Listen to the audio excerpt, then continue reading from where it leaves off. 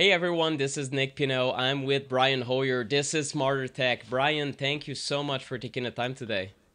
Yeah, I'm excited to be here again. I think this is our second interview on your podcast, and it's At been a least. while. Yep. Yeah, Yeah, it's been a long while. I think you were probably part of season one. I think episode 33, if I recall correctly. I know that it's an episode that I keep sending to people through customer support that say, hey, the 5G networks are there. What can I do about it? And I kind of mentioned, well, a shielded room is one way to do it. And so for people that are not familiar with your work, I know my community has grown so much with the MF Hazard Summit. Talk about what you do. What are your credentials? A bit of your background. You have a background as a nutritionist also, so you're not someone that got into EMFs in the first place. So just maybe a 5 minute round of your credentials and how you got into this work with shielded healing.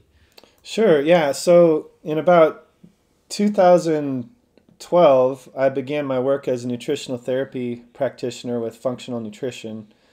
And through that experience, I was living in California at the time, and I had a practice of about 50 to 75 full-time like clients, Mm. and was dealing with a lot of the typical modern illnesses and things that people are dealing with today, with autoimmune conditions, leaky gut, lots of adrenal and thyroid problems, and having quite a bit of success with that in my practice. But there were a few things that I was just kind of really bugged me about my work with people, and it was that they were surrounded by all this technology all the time. And one of my continuing education tracks that I took basically all the trainings with Dr. Dietrich Klinghardt. And in one of his lectures, it just really grabbed a hold of like the soul of me. and and he said like people will not get better unless they take care of the EMF radiation in their Yeah, home. that's a good And impression. and and yeah, and I was like, oh my gosh, this is crazy. Like, and he said like children with autism, like half of his practice is children with autism, and he's like the parent will not get better unless or the kid will not get better unless they won't make any recovery unless they actually take care of these things. And he listed all these different things, and I was like, none of my customers or clients are taking care of any of these things. And so I started implementing Mm. a lot of those things, the what I would call the Klinghardian way, because there's a building biology way, and then there's a higher level Klinghardt way to do things. And now I feel like I've taken what he did and made it on a more massive scale, and also included light and some other things that I thought were from a more ancestral perspective. Like, how can we wake up all these dormant healing responses in the body to help people's bodies actually heal? And that was kind of the basic gist of what shielded healing started as, was me on my own with my nutrition practice. And then I started to do these electromagnetic radiation assessments in people's homes. And I think the first year I started the company, I did like over 500 assessments. So Wow. there was one month where I did 35 assessments in like 20 days. And and I'll never do that again. like And you have it what? was You have your fifth kid, right? Your fourth or I fifth? yeah, I have four kids. Four Yeah. kids, and you have Yeah. four kids. Yeah. Wh- So how is that possible? I mean, well yeah. yeah, at the time I think I had two kids, and I was just Okay. traveling. It was a crazy tour when I was going around like Minnesota. It was right Mm. after I'd done like a speaking engagement for a biohacking retreat. But yeah, it was insane. And I have all my colleagues, my new functional nutritional therapy practitioner colleagues, who were super interested in it, because Mm. it's kind of taking the approach of ancestral nutrition and wellness and applying it to the environment. Because Yeah. a lot of us are kind of in this health space where we're like, okay, it makes sense that humans should eat what our ancestors ate, and basically put into our bodies what our ancestors put into their bodies. Yeah. But a lot in the wellness and health and wellness industry, they don't think about, okay, well, we're talking about what we're putting into our bodies, but what are we putting our bodies into? What's the environment that Mm. we're putting our bodies into? Yeah. And so it kind of flipped things around for me, like, okay, there's kind of two pieces here.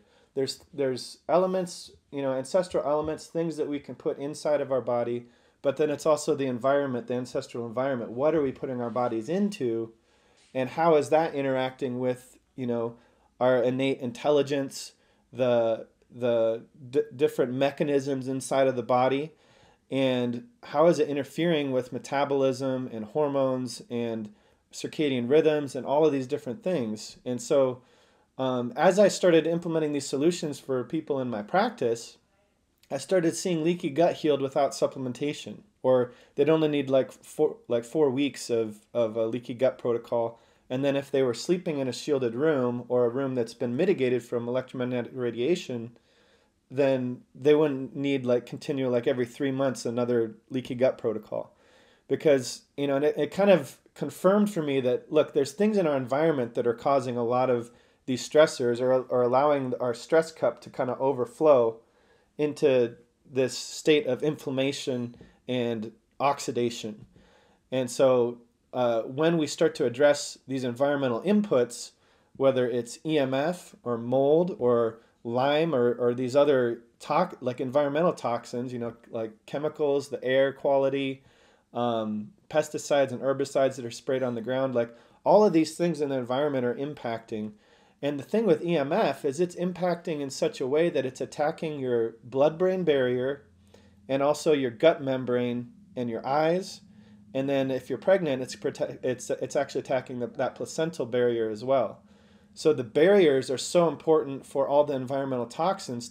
Those barriers have to be intact. Otherwise, you're much, much more vulnerable to all the toxicities in the environment.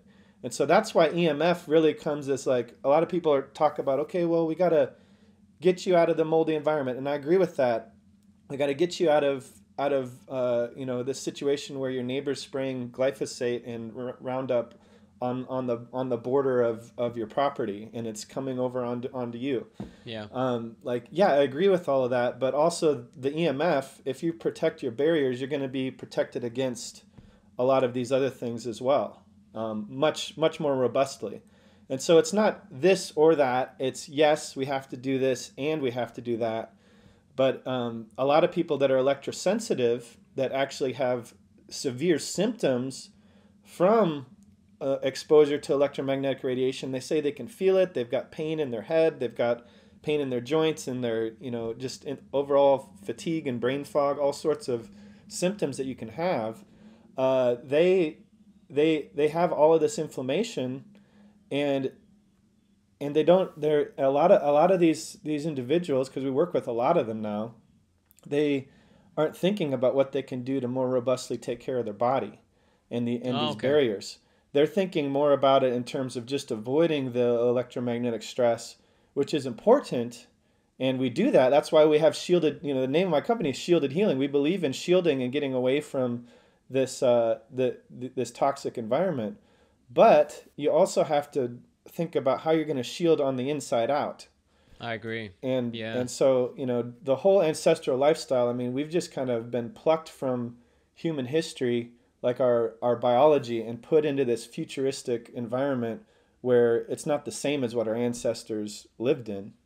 And so our bodies are in this alien environment, and we're trying to, it's trying to figure out, okay, how do I interact with this pulsing radio frequency or this 60 hertz electricity from the wall?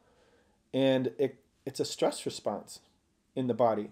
And so your body is not going to get used to this, at least in your lifetime. So we have to figure out how to recreate a more ancestral environment in the home.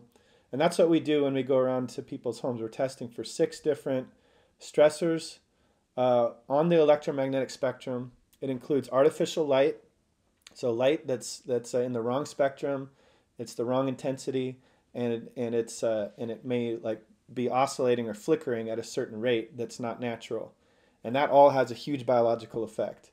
And then we're talking about wireless radiation, which is the big one that everyone's talking about, 5G, all of that, Wi-Fi, and then electricity from the wiring in your walls. Magnetic field issues from wiring errors, but also motors and things that are running. We're testing for that. And then dirty electricity. There's all these thousands of frequencies that are riding on your electrical system that are created from different devices and appliances in the neighborhood that are connected to the grid. And then geopathic stress. This is stress that comes up from the earth. The traditional geobiologists, they have tested for this for probably 150 years now. And then there's a lot of ancient traditions. The Chinese had feng shui, the Indian culture. Over in the East, they had the Vastu tradition. And even Native Americans, they had their own tradition of different types of energies on the earth, and you know how that's why a lot of them were very upset when Americans started putting these huge buildings with these metal rods in the ground. It was disturbing the natural energy of the land and things like that. So all of those things can impact a house. And what we want to do is we want to go in and mitigate and change things, and then also where needed we have to do some shielding usually. And so, you know, there's some homes where we might be going in and we don't know what to expect, but you know, there's smart homes that we go in and we have to track down like probably 100 different signals and turn them off one at a time and figure out what's going on. Some places there's so much interference from the cell phone towers that we have to first shield the room and rule out a lot of the other issues, the magnetic fields, the dirty electricity, and all these other things that we have to do that before we go and fine tune on the retest, which we include in the original assessment fee that we charge people. But it's Gotcha. it's a process, you know. So people sign up with us, we go into their home, we assess the situation, we make recommendations, and then we come back for a free retest, and then implement fine tuning recommendations afterwards. But you know, the big thing that I want people to get from our services is that you use our services once, and for that home, you don't have to do anything else. You don't have to purchase like another assessment or anything like that. It's just, you know, what we assess that day, you're going to have the support you need to get the solutions put in place. And I don't want people to sit there worrying about EMF for the rest of their life just because we came to your house once. I want to provide you with the solutions, and then you basically have support through that, and then you don't have to think about it anymore because you've taken care of it. Yeah, And that's so important, and especially I know that that's something we did talk about. What differentiates your company from some people in the field? I know there are tremendous people in the field, and it's also an emerging field where you have certain people that take certifications and kind of leave their clients a little bit hanging with wondering what to do after an assessment or things like that. So I've heard mixed results from EMF surveys, to be quite honest. Like some people get them and they're very happy. Some other people say, well, I don't know, this consultant came to my home, said, oh, your home is very dirty, and then left.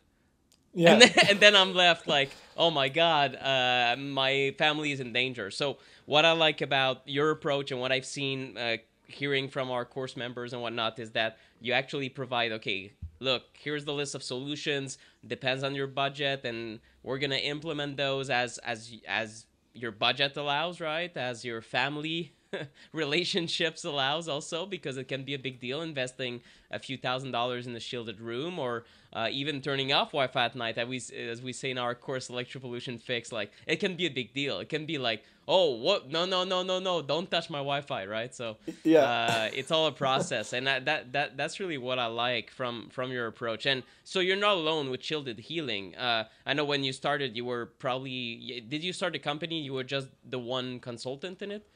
I was the first. Yeah, I was the one consultant when I started, and I did everything, my own scheduling, all these things. And now I have 5 full-time people that travel all around the country, plus my assistant who basically helps me manage the company, Diane DeStefano, and she's amazing. She started a smart meter group like, you know, 6 or 7 years ago in Pennsylvania, and is helping people in Pennsylvania like opt out and get out of the smart meters and stuff like that. But yeah, the team I've developed, you kind of what I realized when I first was doing this, when I was really, before I decided that I needed to fill a void in the industry, was I realized that, I had referred out to several professionals when I was living in California, and the results that came back, or the recommendations that came back, were like, right here, and I wanted them to be up here. Yeah. And what I mean by that is that, it was like, oh, this isn't the worst I've seen, but I'm not concerned about, from a practitioner standpoint. I'm like, I want it to be pristine. I want this environment to be a healing environment. I don't want it to just be average, not the worst somebody's seen, because if EMFs are really damaging, then they're going to be damaging on this level where it's not acceptable to me as a practitioner. And it's like someone turns in a food journal to you and be like, oh, like as a nutritionist or something, and they're like, oh, I only eat donuts like twice a day, you know, It's and not the worst I've seen. this person eats them 10 times a day, Yeah. like they have 10 donuts, and you only have two, so it's not the worst I've seen. Yeah. It's like It doesn't it, work. it Yeah, I doesn't work. understand. Yeah, you Yeah. have to get the environment right, you have to get the diet right, you have to get in a routine with people where they understand that their lifestyle has to change somewhat. And then there's this dance too. You have to be good socially with somebody. You have to be able to connect with the people where you're going to do the assessment in their home, because there's people that are skeptical, and you have to be able to get those people on board with the solutions. And usually to do that, we have to get them involved in being a part of the solution while you're there. If you can't do that and someone's just locked in their office and they don't want to talk to the person, that's a lot harder. We've had situations like that. But usually, when you have a skeptic who's an open skeptic in the house, I've trained my team to deal with these situations in such a way where we get them involved, we help them to use the tools and make discoveries for themselves. And I pride, you know like shielded healing, on the fact that we've never left a skeptic behind, to date. And if we ever do, it's just because it's because there was zero interaction with that person. Yeah. If we have an interaction, I'll have to rephrase that. If we have an interaction with the person and are able to talk to them and be with them on the assessment, we've never left a skeptic behind. Gotcha. Yeah, And that's so, very important. And I know it's a concern for a lot of people that take our course, and probably a lot of people that listen to my stuff and read the newsletter. And I don't know what's the percentage. I should survey people, but I bet there's a large percentage of people who have read my book years ago and took the course and bought everything and did nothing. I mean, I do that mhm. sometimes with, like, I did that with many meditation courses. I just started this year doing a little bit more guided meditation, but for years I bought stuff. It just sat on a website or a hard drive. So I guess some people kind of aren't implementing that stuff, and I think part of the reason is sometimes they feel, oh, it's going to create conflict with my teenagers or with my husband or wife, and oh, I don't know. I'll just have them take supplements instead. Like, it's a little bit easier, than taking Yeah. Wi-Fi away. Anyway, yeah. I want to switch to something. You always have such incredible stories of assessments. I know you've done hundreds or more than 1,000 yourself, and then you have all these shielded healing professionals that are full time now. Do you have something that happened in the last months that was, let's say, an unusual finding, or do you see something that changed recently, a trend, or certain EMF emitting devices that are so common, or something that surprised you in the scope of your work in the last months? Oh man, there's so many stories. It's kind of hard to pick, which Anything that comes to mind? yeah, which one. But the the one that I like to tell, that's just really bizarre, was, and I think I may have told this before. I don't know if I mentioned it on our last interview, but there was this woman who put in a shielding canopy of ours in her bedroom, and she started having this reaction to it. That from a practitioner standpoint, I knew it was like a very good healing reaction. She had mold, like basically emitting from her pores, coming out of her body Wow. as a reaction to having a shielded space. And she freaked out, returned the canopy, thought it was bad. And I'm like, the question came into my mind, like, is it bad to have mold leaving your body? you know, Oh my god. is it, or is it good? And it's a question that in the moment you're not thinking about. You think that it's causing some kind of toxic reaction or something, but that black stuff that was coming out of your pores was actually a good thing. Yeah. So that's there's some reactions that people have, and really the reactions that people have to being in a shielded space, it's really only about maybe 1 in 200 people have a like what I would consider to be a Herxheimer reaction, a healing reaction, or a Yep. detox reaction. And in those situations, for those people, there are some supplements that you can add in to help bind to some of those toxins and escort them out of the body in the proper way, in the proper pathway. Yeah. But as far as like common things that we've seen recently, actually, I have my own personal experience. We've been waiting on our washer and dryer for a year. Oh my God. We moved up to Idaho, and we'd been waiting on our washer and dryer for a year, like literally like since last June. It's almost June now, so I guess it was 11 months technically. But they just came today and finally delivered the washer and dryer. Now on most dryers, and this was the case for the substitute one that they gave it to us for being a loaner and everything.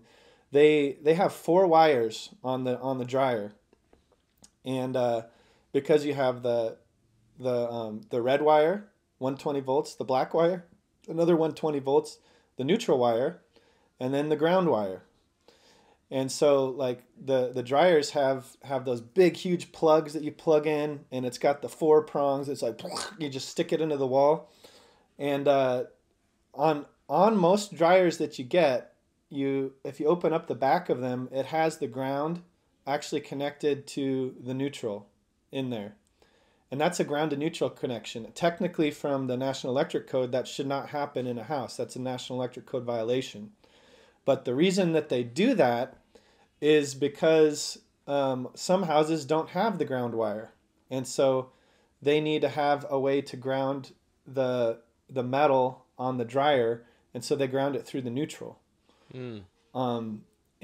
But the problem with that, when you have an actual ground wire coming out, is that it creates that ground to neutral connection, and that creates a secondary return path for that current to flow back to the panel, and it'll go through the whole grounding system if it needs to. And so I was testing at my panel, and I don't recommend that people do this. You need to have an electrician do this. But I was testing the current on the ground wire, and every time that I turned that circuit on for the dryer, there was neutral current leaking onto the ground wire of the house. And as soon as I unplugged the dryer, it stopped. So I had to open up the back, and I had to unconnect the neutral and make sure that the housing, the metal part, was connected to the ground. But that's something that I believe is on most dryers, and it can cause magnetic field issues wherever that wire is going from your dryer to the circuit panel. That's maddening. I mean, from you telling me this, like, okay, now dryers are dirty, and just hearing from Alasdair Phillips from PowerWatch UK or other engineers that talk about the electronics that create dirty electricity when you just plug them into a wall. I know you talked about a flashlight that was connected once, or maybe that was some. I think other mitigation specialists talked about the flashlight charger that's plugged into a wall, creating that dirty electricity in the entire home. And I just tell myself, my God, it's so. I don't know, it's just maddening that like the cheap electronics and how things are built these days creates so many health issues or so much like unnecessary EMF exposure. So that's just my comment, I guess. I mean, I'm not an expert enough to kind of open my dryer. My wife would look at me like, Nick, do you really know what you're doing? I'm the kind of guy that's like not really handy. So, I would open it and then screw up something and then say, oh, I don't know how to put it back together or something like that. So usually I don't bother with it. But, when you have the capability to test it like you probably find a lot of nonsense in these electronics and just, why do they do things like that way? And sometimes it's just, oh, well, we kind of saved $1 on production costs. Well, it's that. And then also just the way that houses are designed. I was at a recent house in Florida that they had this the panel, it was like a really large home, and the electricity for the entire property was right on this back side of this kitchen wall, and it was causing magnetic fields to go into like half the kitchen. And so the only way to mitigate that is to take apart that wall in the kitchen that has cabinets and tile and everything on it, and the fridge is on that wall too, and put some magnetic shielding Yeah. in there. Most of the time with magnetics, when you're assessing, we do home build consultations as well, and commercial consultations for a lot of doctors' clinics and offices and things like that. But you can, if you build it correctly from the start, you can get those circuit panels and appliances in good locations where they're not going to be affecting your living space. Yeah. And that's one of the main things that we are helping people with. And also the wires, where they go in the structure of the home when you're planning. Those are the main things that we're helping people with the build consultations, as well as talking about lifestyle habits. Like, okay, do you really want a fully shielded house, or do you want to have some places where you need some connectivity because of this other person in your household, and helping plan shielded spaces versus non-shielded spaces, and what's going to actually reduce your exposure. Because if someone's trying to use their cell phone in a shielded space, it could actually increase your exposure if you have someone in the family who's always trying to connect when they don't have good signal. Because when your phone doesn't have good signal, it ramps up and it gets higher. And that was actually one of the things I wanted to show you. I like doing demonstrations Sure, go ahead. with phones and everything. Is it's something with the cell phone that a lot of people don't talk about. Is okay, my phone's on airplane mode right now. You can see that there. Yeah. And what phone is this, so we have the right context? Yeah, this is a, what is it? iPhone 12 Pro. iPhone 12. Okay. Yeah. And everyone's with cell phones, you're worried about the wireless radiation mostly, right? But what a lot of people don't realize is that it also produces a magnetic field. So yeah, when I'll just put it up this. If I go on here and I just start clicking around, I'll take it off the airplane mode.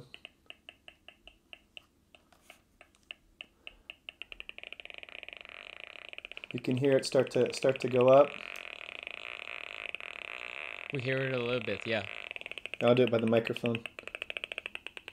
What's the meter you're using, and what is that measuring? This is measuring magnetic fields. Gotcha. It's the NFA 400. And so if I go on here and let's see, I'll go to watch. Now what's interesting is if I put the speaker on,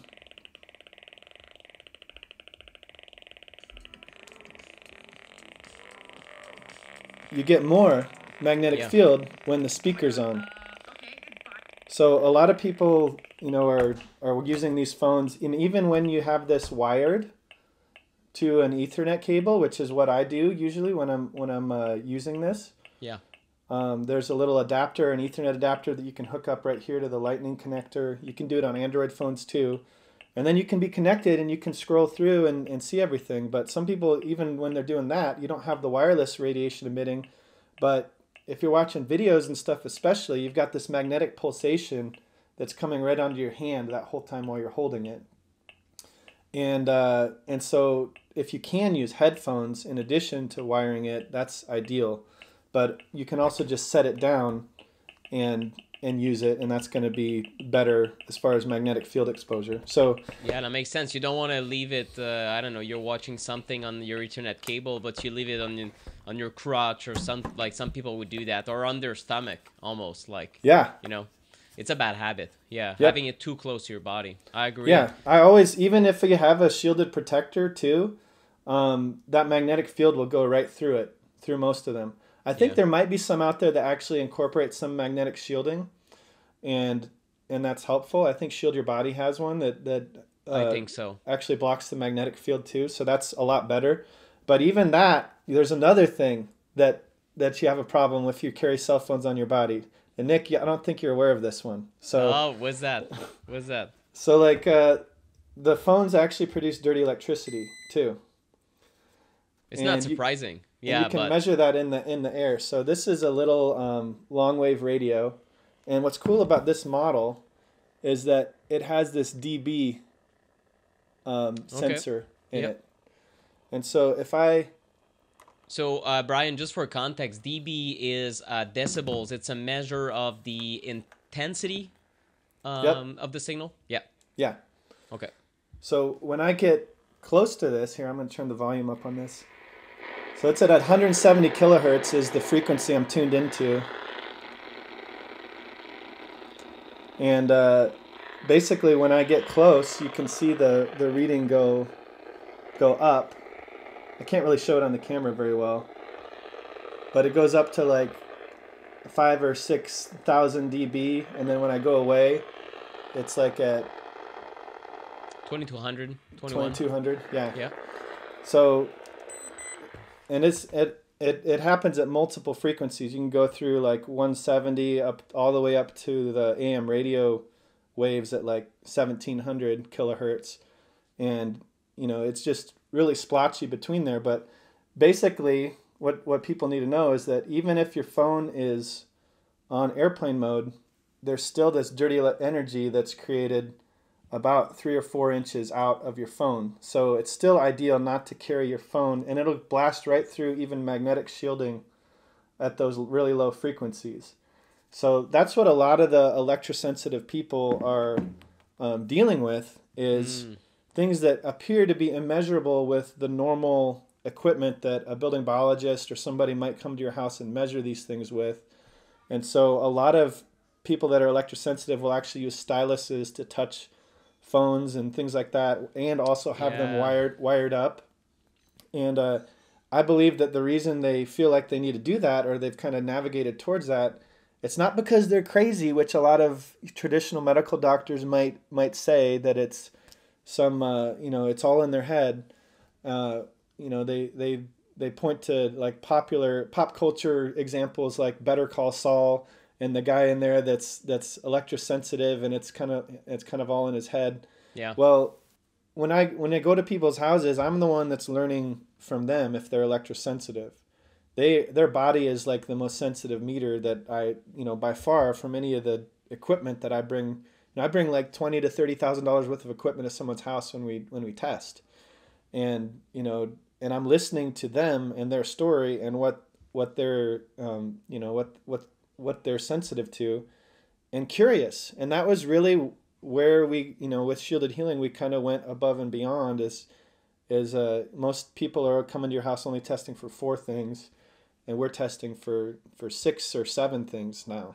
And we want to rule out all of these things that we're finding are actually impacting the body in negative ways, and really focusing on prioritizing the space so that you can sleep better. Sleep's number one, and then places where you're spending a lot of time, and then making sure that things that are really close to you are not impacting you as well. Yeah, that's so important. And your comment you made on electrosensitive individuals, have some scientists like Professor Trevor Marshall, who's at in California, have measured or tried to quantify the degree of sensitivity of the human body to EMFs, and he claims that according to him, it's orders and orders of magnitude below the most sensitive meter available is basically the human threshold of sensitivity, because he found electrosensitive individuals that could literally say, oh no, that's, yes, there's a signal,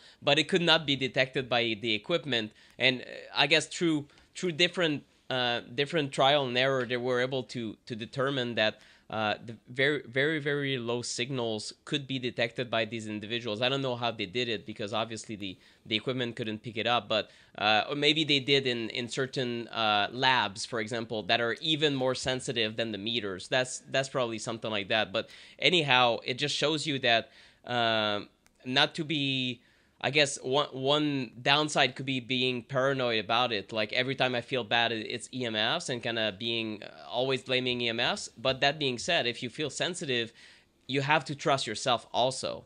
Like, Right. well, that phone, it's technically even I always talk, okay, put it on airplane mode, put it on airplane mode, and I guess that's not the complete information that I want to convey. It's cool, it's snappy, it's quick, and there are benefits to that, like sleeping better. But if your phone is still there right next to your head, it's still open.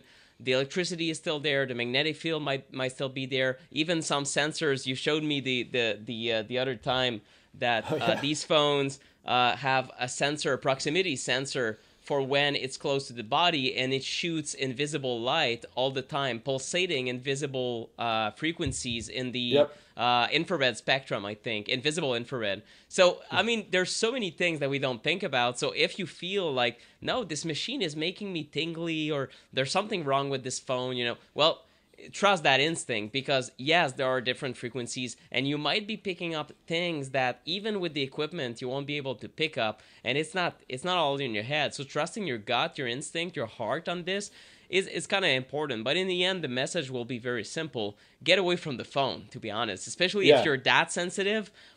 Yeah. Well, I would argue, why do you have a cell phone, or barely use it, right? In like case of extreme emergency, but don't keep a phone if you feel you're extremely sensitive. Your body needs a break from these things more Yeah. than the average person. Like, I can get Yep. away with some, but likely if you're that sensitive, it's likely that, yeah, you should really stop that. Do you see do you see a difficulty for people with sensitivities to let get away from technology? Is that a common problem? It's a common problem, just because of the age we live in. But Yeah. a lot of them have a lot of people that are really sensitive have adapted.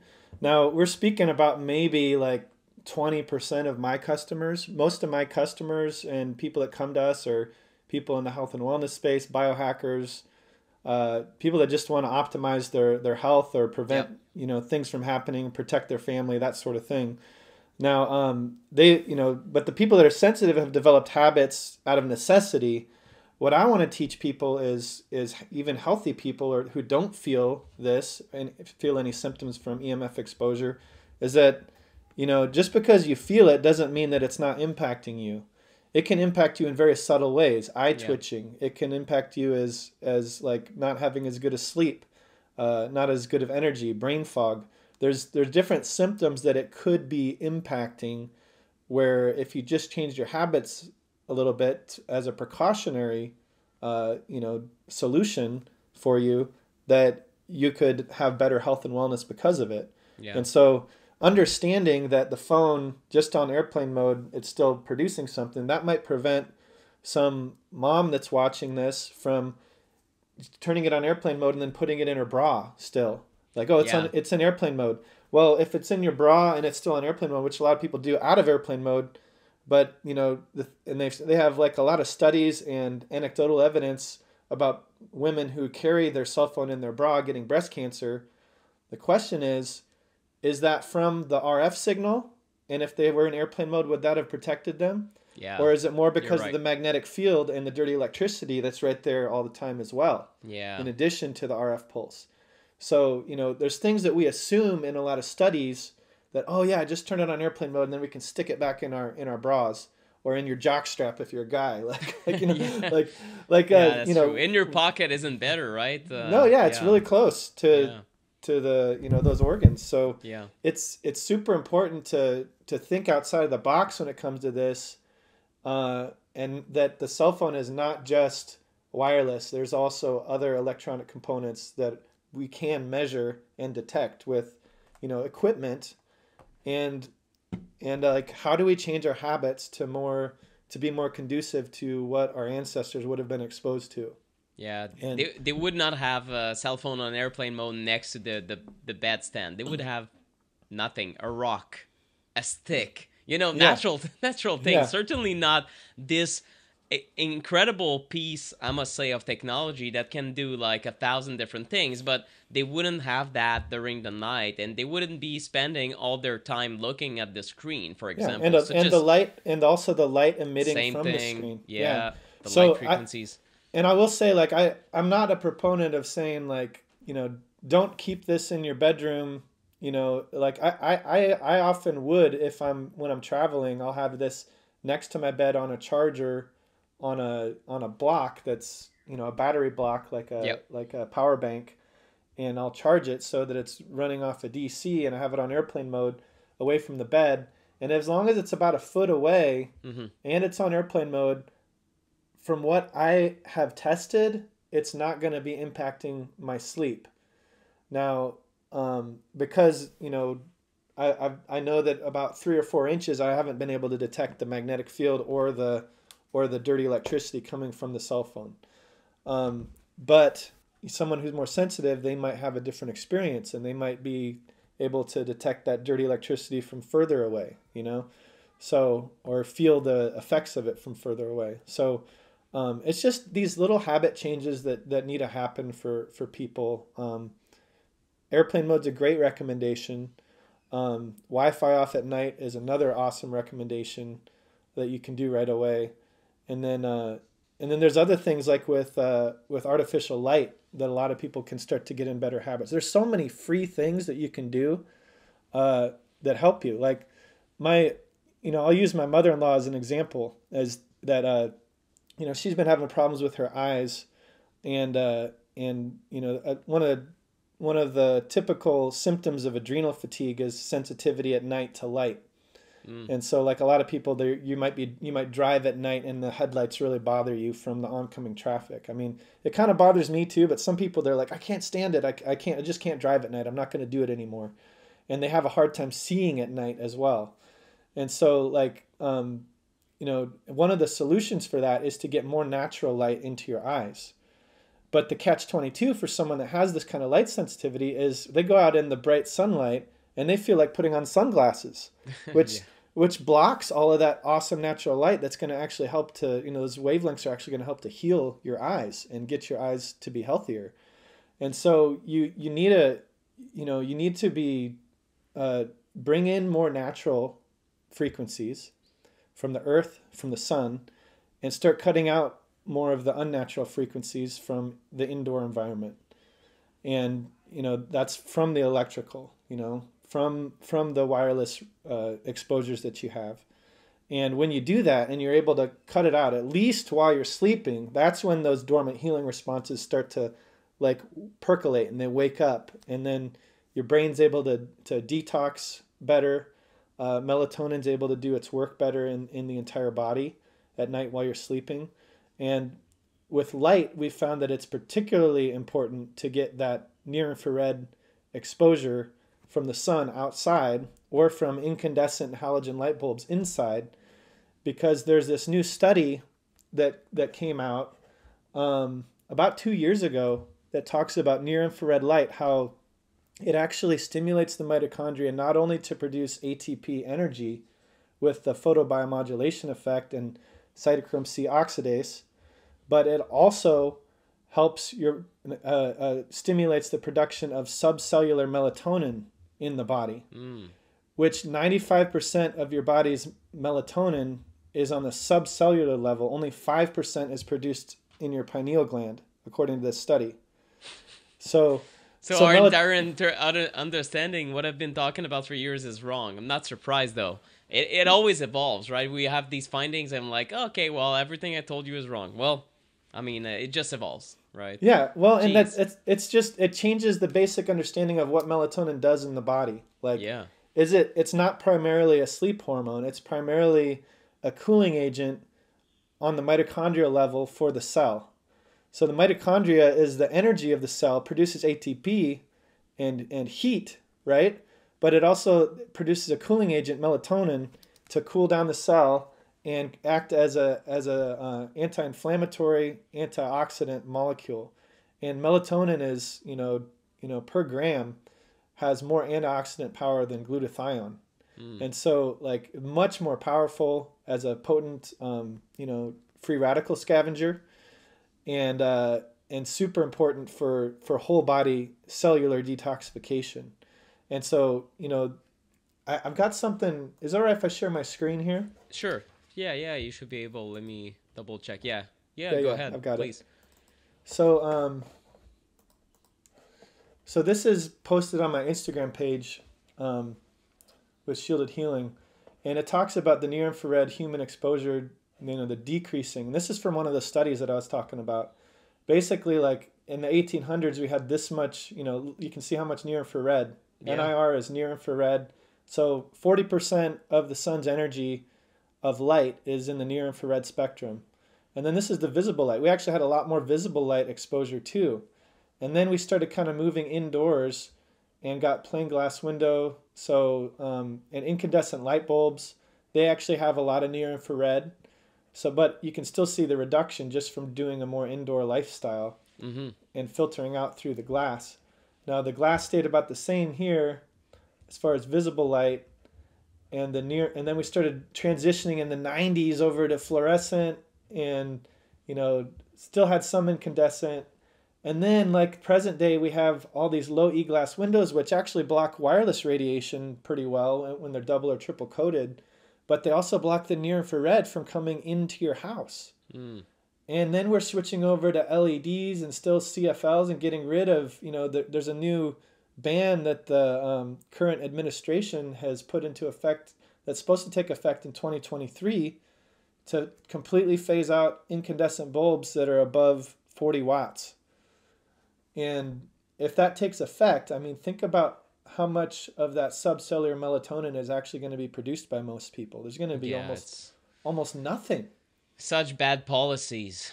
Horrible. And it's thinking about it in terms of energy savings, but we're going to have so many more health problems from the mitochondrial level on up because of this reduction in near infrared exposure.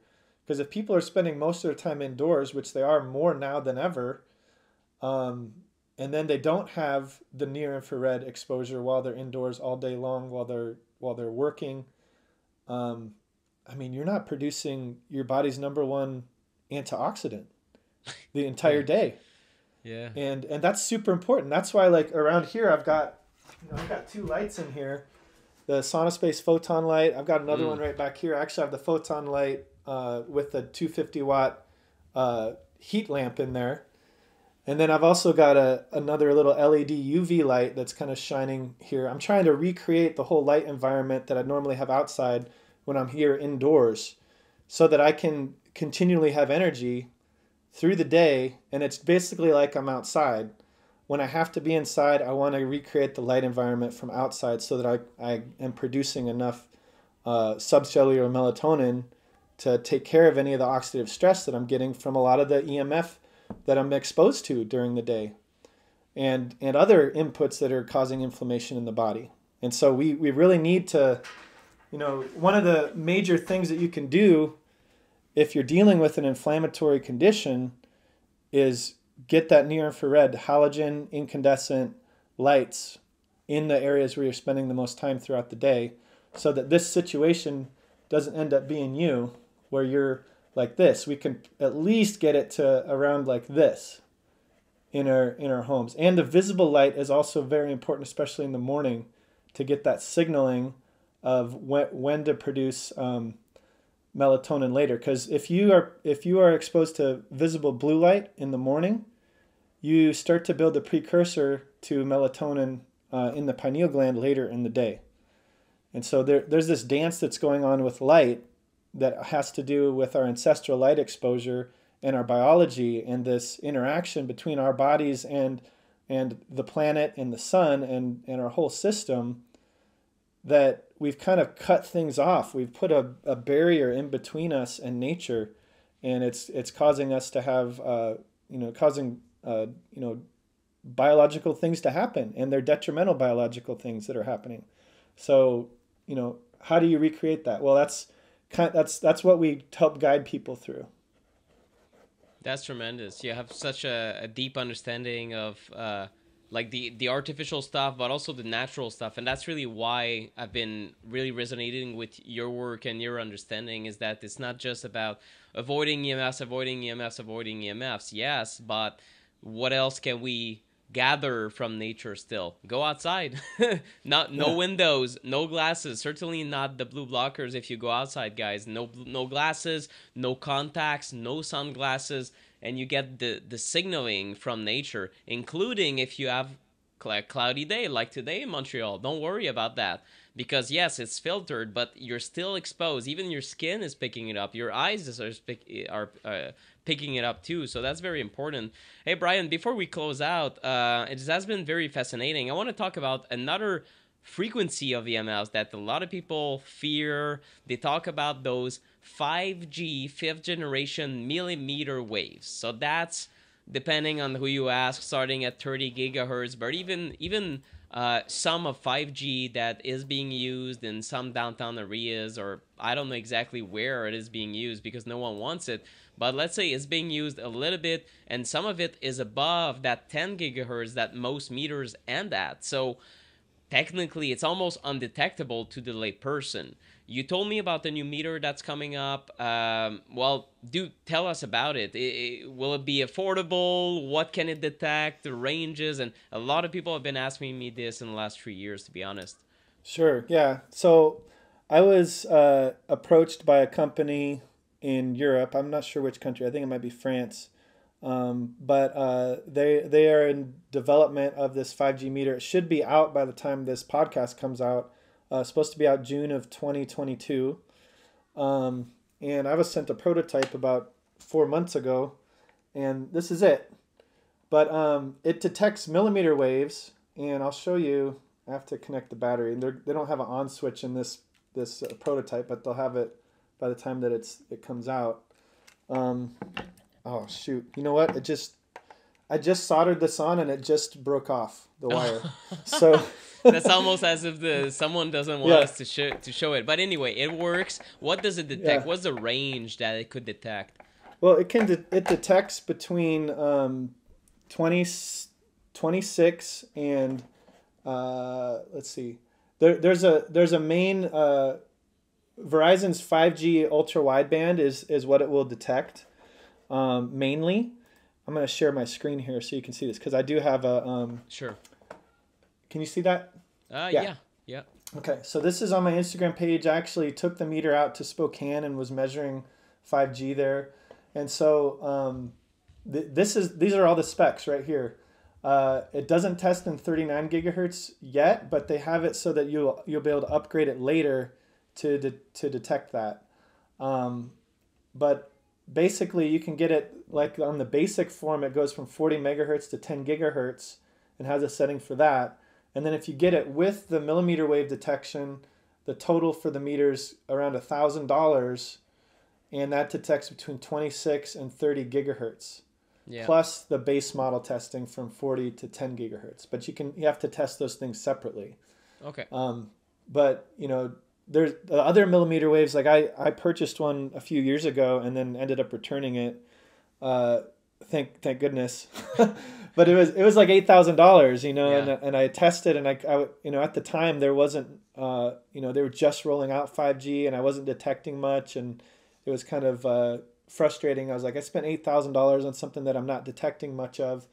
But now it kind of makes sense to do it. So they've tried to make this as affordable as possible, and the upgraded antennas you'll be able to send in for those as they become available. But yeah, $500 for the base unit up to 10 gigahertz, which most of the 5G frequencies are actually below 10 gigahertz. The only 5G frequencies that are above that are the ultra wideband, which I have this video testing them. And what's interesting is that most of this is actually coming from the 5G phones when you're using it. So if you actually just go to my Instagram page, you'll see this video posted there, and you can you can look at that. I'll include it in the show notes. Yeah. Yeah. But most of the ultra wideband is actually emitting from the phone itself. And so like in this video, you can actually see, there's a tower right across the street by that McDonald's right there. And that's the millimeter wave. Now it's not active until the phone connects to it.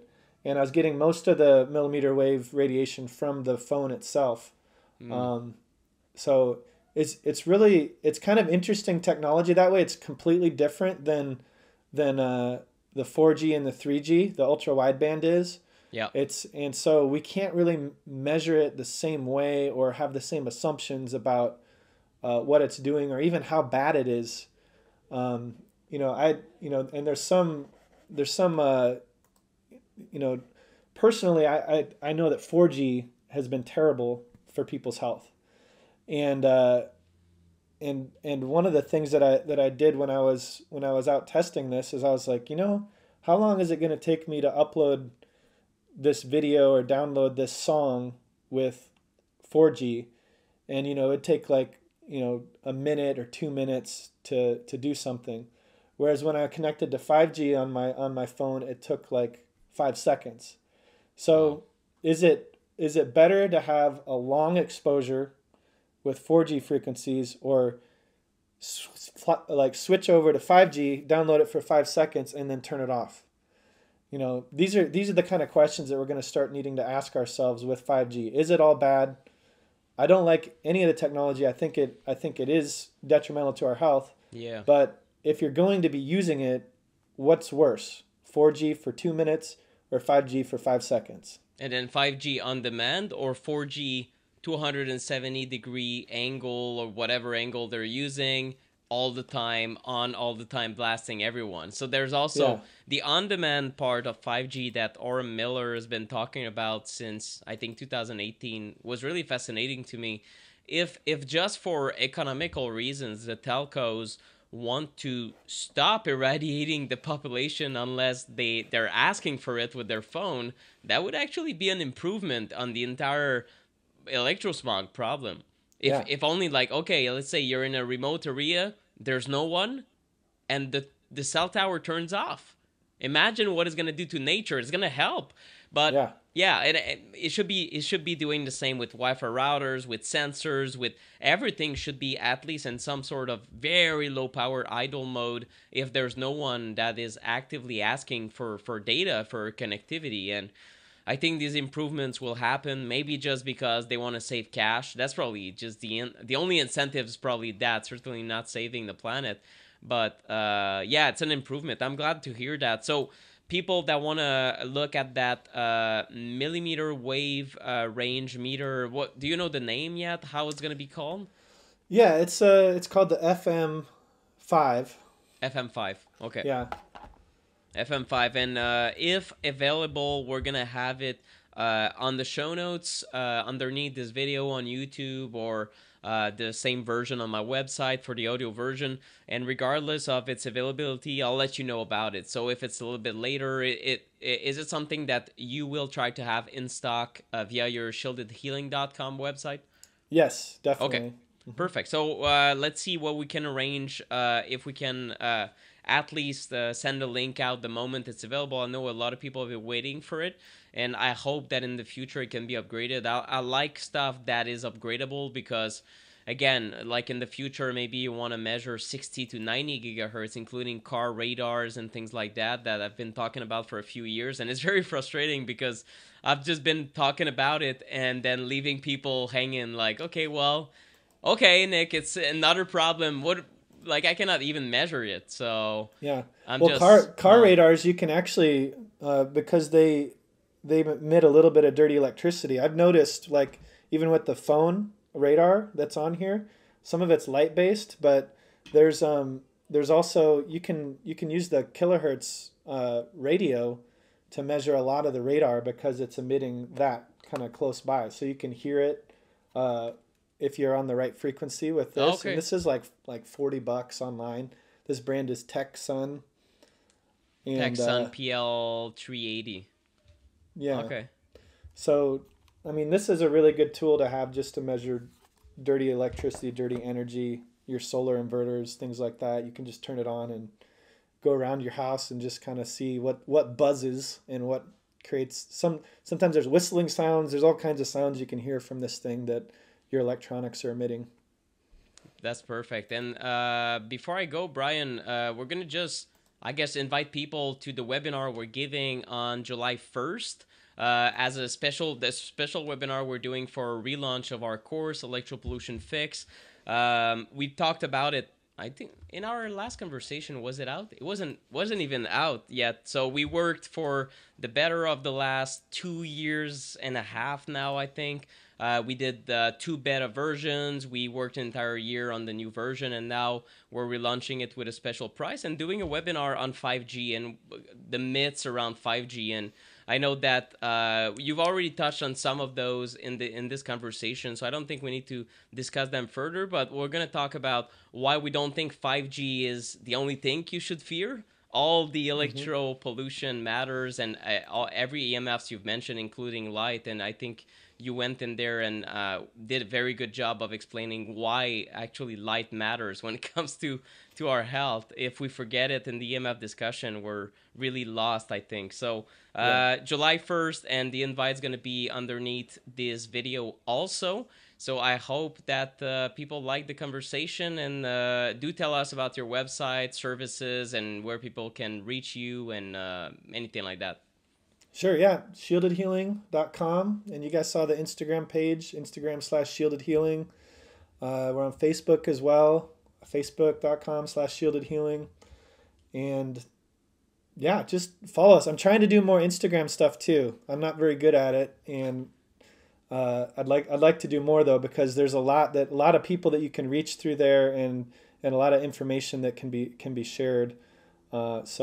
But yeah, the course that Nick and I developed, it's like the point of us developing it was so that we could really like guide people logically through the process of, okay, where do you start? How do you not waste your money on things that don't work?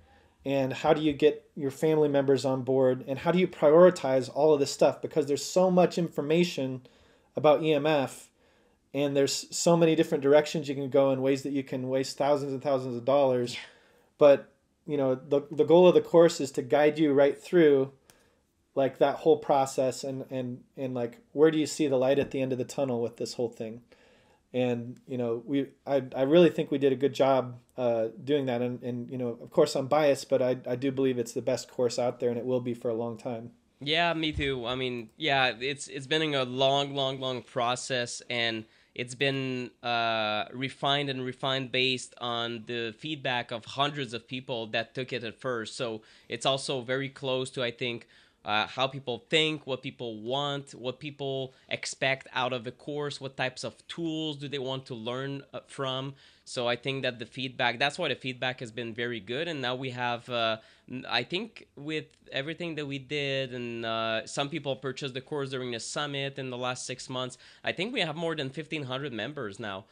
So Yeah. a lot of people that can also give feedback on the course and whatnot. So it's very, very nice to have you on board. We're gonna have also EMF Insider that we're launching. As you're Mm-hmm. listening to this, stay tuned for the announcement. It's gonna be a little bit after this podcast is released. A new community and monthly Q&A/masterclass. So let's say the continued education part of our course would be an EMF Insider. I'm very excited to launch this with you and to continue educating people and answering their question in a more organized format and community from that point on. And I think it's going to be a project that's going to be very amazing in the next years. I'm very excited for it. Yeah, me too. There's always something new to learn, and I'm always learning. I know you're always learning from a lot of the experts that are out there, and also from what we do with shielded healing, and what we're seeing out there in real life, like in the trenches of the EMF soup that we're all living in. And yeah, the I think the Q&A format and people kind of getting the inside scoop is really cool. So I'm really looking forward to that as well. Awesome, perfect. So stay tuned for the upcoming launch of that EMF Insider, the launch of that FM5 meter, and then the relaunch of that course. If you're not on the electropollution fix, you should be, and wait for the announcement on my list or Brian's list. You're gonna learn about the rebate that we're giving towards this relaunch, and it's gonna be very, very cool to have new people coming in and offer the course at a discounted price. So stay tuned for it. Brian, it's a pleasure as always. Thank you so much for your friendship, and our partnership has been amazing. And I know that people from my community appreciate your work so much. And everyone, if you're looking for a shielded room, you're in the States or somewhere else, and you want to consult, I know you also do online stuff, or you want to build consult or anything, shieldedhealing.com. that's the place I would go first. Brian is amazing in himself, but I met a lot of, well, several of his pros that he hired over the years, and I had the chance to hang out with them a couple of days in Florida back in September of 2021. And these guys are real geeks. They know shielding, they know EMF mitigation, and they also have a great heart. I think people you hire are very like-minded. Everyone there is there to help first, and it shows. So you did a great job, and I know that Shielded Healing.